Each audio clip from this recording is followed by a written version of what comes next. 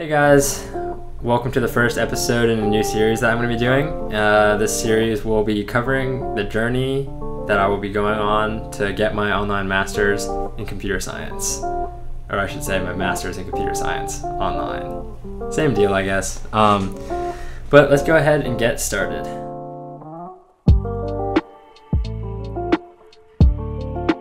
So my background is in computer science. I just finished my undergraduate degree in computer science from University of North Carolina this past May. So I'm not taking any breaks. I'm just going straight into the master's while working full time. So I basically was deciding between Georgia Tech's online master's and UT Austin's online master's. I also considered University of Illinois since I know that one is relatively popular, but that one is quite significantly more expensive than Georgia Tech's in UT Austin, so I only applied to Texas and Georgia Tech. Got into both. There is some slight differences. Georgia Tech's does not require GRE and UT Austin does. I didn't score particularly well on the GRE, so that may be a deciding factor for you. I didn't do very well on the GRE. I don't remember my scores, but I'll put them in text or something. Whatever it was good enough though. So I got into both. The biggest reason why I chose Georgia Tech is just because it has specializations, which I think were attractive to me because the whole point of me getting a master's is to specialize in a specific area of computer science. And also that it's just been around for longer, but there are also some downsides that I did not expect with that. UT Austin is a very new program. I think it's only the second or third cohort. I think I applied like fall 2020 is the second cohort. So it's a much smaller program and I think it's much more personalized. Whereas Georgia Tech, I had no idea how big it was. There are thousands of students doing this online master's, and at times I feel like it is definitely going to be easy to fall through the cracks.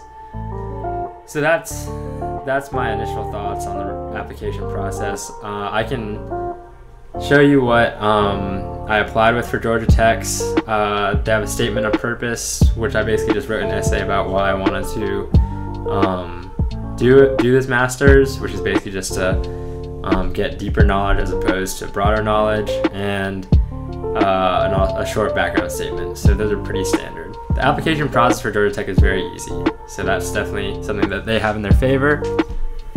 I'm going to go ahead and talk about the orientation registration process next.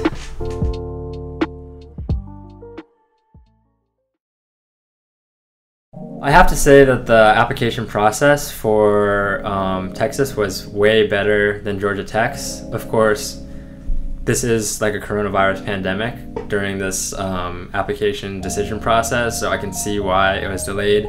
But UT Austin was not nearly as delayed, much more responsive to questions about the application process, and overall Georgia Tech was kind of a disaster.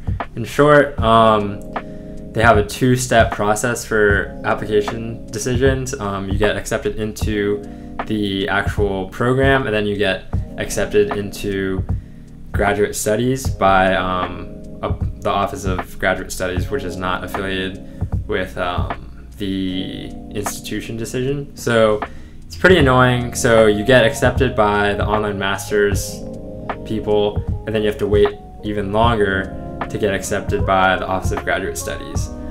On top of that, there was issues with citizenship status. So like initially they were saying that like some people weren't going to be able to register on time, and it was kind of a fiasco, but they did resolve it just by removing those holds and letting people register and then dealing with those issues after. So in terms of orientation for Georgia Tech, you basically just get a really long PDF. Kind of boring. Like I obviously don't like reading that much, but it serves its purpose, and you also get a YouTube playlist from Dr. Joyner, who is apparently going to be an important person since he is a professor and he does help run the program. And that YouTube playlist is actually very helpful. They walk through registration, how to get your bus card, which is basically like your campus ID. And they also walk through the various platforms like Canvas, which is basically like Blackboard EDU if you use that in undergrad, and Piazza and other technologies. So in terms of orientation, it's just like that PDF and then the YouTube playlist, and it really is good enough. Like you don't really need anything else, so that's all you need. For registration, it's a really strange process in my opinion, and this is where I really first found out how big the class is for each matriculation group or cohort. So basically how it works is you register online through a dilapidated system, which is no surprise. I mean, that's how it is I feel like at every school. But essentially when you register for phase 2, you're not going to get into any classes.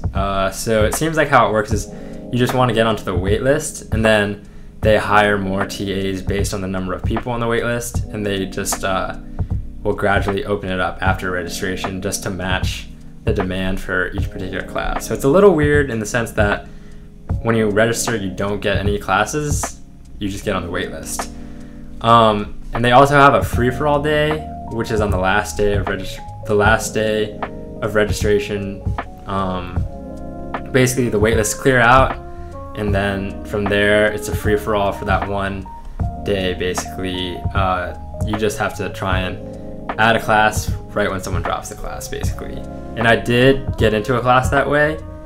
I'm taking 2 classes this semester, which is strongly advised against, but since it's work from home, I figured now is a good time to. And I got into ethics and artificial intelligence for robotics. Okay, so takeaways for this initial thoughts. 1, UT Austin's program is newer, which kind of has some more unknowns, but it probably has smaller cohort sizes, and you might be able to have more personalized interactions. 2, registration for Georgia Tech is crazy, but it all kind of works out. I got into 2 classes, the 2 that I wanted. They are artificial intelligence ethics and artificial intelligence for robotics.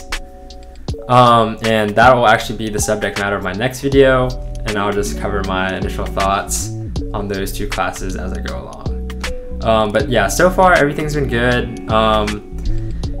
The registration and admissions process was a little stressful. I think they can do things to improve that, but overall, so far, so good.